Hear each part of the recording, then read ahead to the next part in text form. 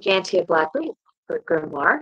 Welcome to Pagan Tales, the Yuletide edition. We are going to be discussing gods and goddesses of the Yuletide specifically, but also I'm making an exception to my usual rules, and I am adding in an archetypes, well, two archetypes specifically with Santa and Mrs. Claus.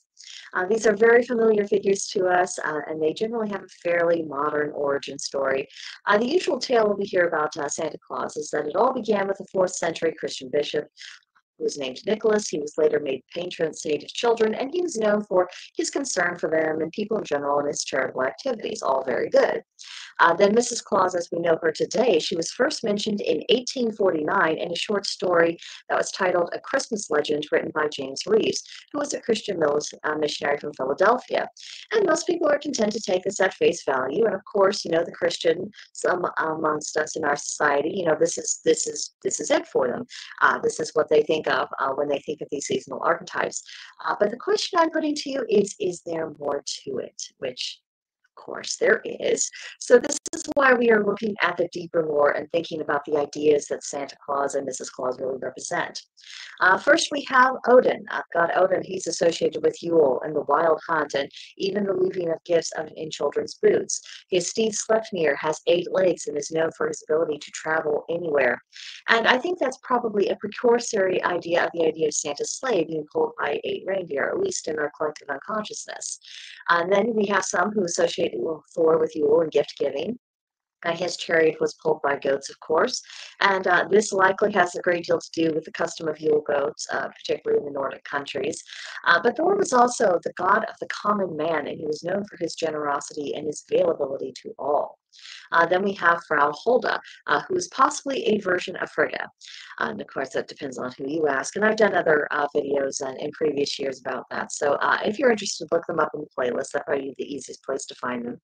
But she was known for her love and protection of children, as well as checking to see whether or not all work of the household was completed before the Yule festivities began, and she would bestow gifts upon industrious households.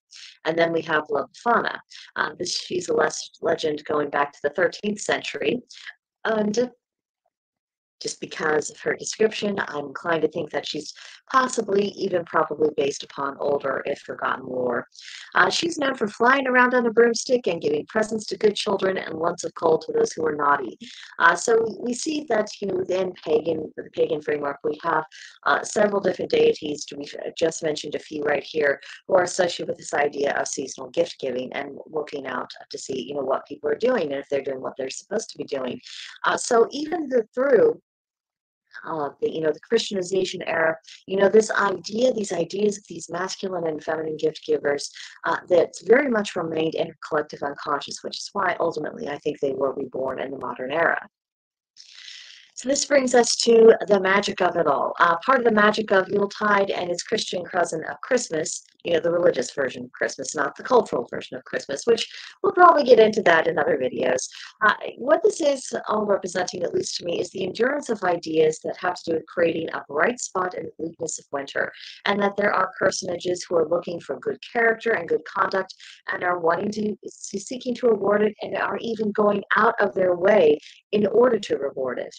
And what we've inherited with all of these stories, and it's just this really complicated tapestry of traditions in which various peoples and religions have contributed their threads, and it's made whole that we know it today. And of course, this process of evolution, it hasn't stopped; it's still ongoing. 500 years from now, the things we're doing today will probably be added right along into it. So the way I see it, that all of us and none of us really have a claim to the idea of Santa and Mrs. Claus and what they represent, because these archetypes are speaking to something that's really deep-rooted within the human psyche. And I think they're very important because in our world, quite frequently, no good deed goes unpunished. So it's a comforting idea that there are magical personages or with divine or semi-divine origins who make it their business to do the exact opposite, who see that this is the trend amongst of the people who are not virtuous, perhaps people who are they don't care. They're too lost to pragmatism. They're too lost to cynicism, and so they distrust any kind of goodness. It has to be bad, and so the people out to do it, they can't be treated well. So having those who are wanting to do the opposite, it is reassuring, and it also really behooves us to follow that example. Because goodwill in action for its own sake is refreshing to the spirit, whether we're talking about gods or humans. And when people are inspired to follow suit in their lives, at least some of the time, because none of us are good all of the time, I think that does prevent the outright cynicism of the rest of the world from poisoning the soul. So these are not small issues; these are big things. So this brings us to the idea of embodying the spirit of Yuletide, because one of the delights that can be looked forward to each season is, the sight of, men there in their Santa suits and and they're, sitting down, they're listening to children's wishes for presents and doing all of these things, and they're taking pictures with them and making sure they have a good time. And we also have an increasing number of ladies who will get all dressed up as Mrs. Claus, often, with cookies and cocoa to offer. And it's just this really beautiful, wholesome visual reminder that the season is as joyful and as fun as we choose to make it, and that we ought to look to our own conduct because, again, they're wanting to reward the good. And for all of the complaints about, the whole season being too materialistic, there's really seldom anyone talking about individuals and families actually taking responsibility for whether or not they are succumbing to marketing or peer pressure, or if they are actually keeping true to the spirit of the season as well as the realities of the family budget. It doesn't cost us anything to use the decorations we already own. It doesn't cost us anything except perhaps time, to take, a bit of evergreen from an obliging tree if we can, put it up in the house, and it doesn't cost us anything to take a brisk evening walk to admire the neighbors' displays. That doesn't cost us anything additional. It's us making use of the resources we possess.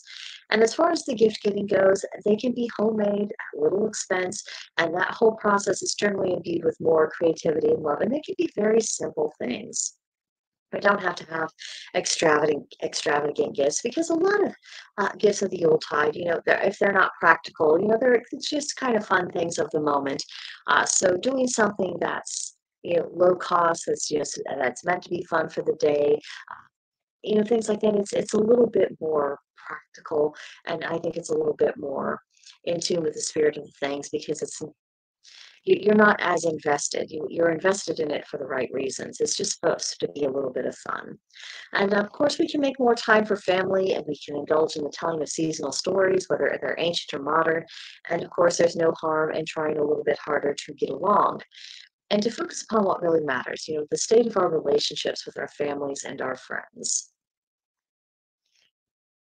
So to finish up, I would just like to put forward the idea that I think that Santa Claus and Mrs. Claus are really very unifying archetypes because every year we face that temptation just to not just talk about the true origins of the holiday season, but to really throw it in the face of the people who practice Abrahamic religions. And right now, I think they're super hypersensitive.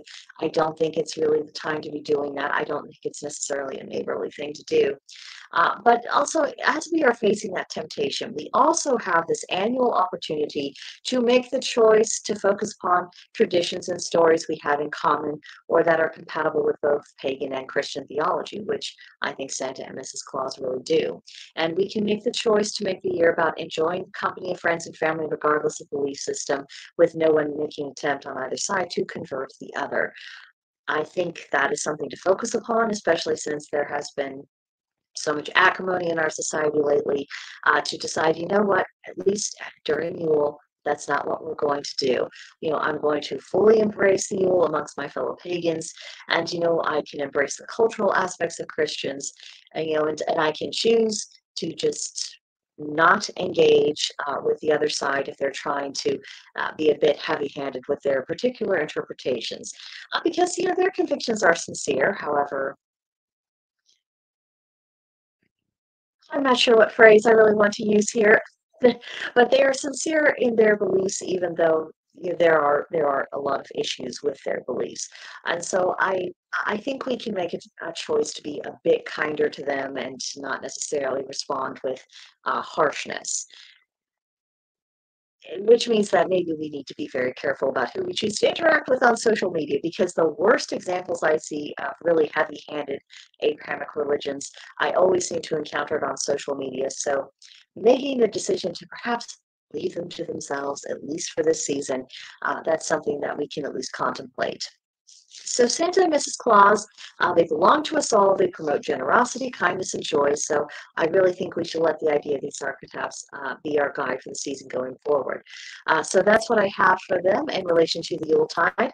Next week, we are going to be talking about the Celtic god Lu, because he is actually associated with the Yuletide. Then the week after that, we'll talk about the goddess Frigga, her son Balder, then the god Saturn, because of course we have a bit of that Romanistic Saturnalia influence that is also part of our larger tapestry.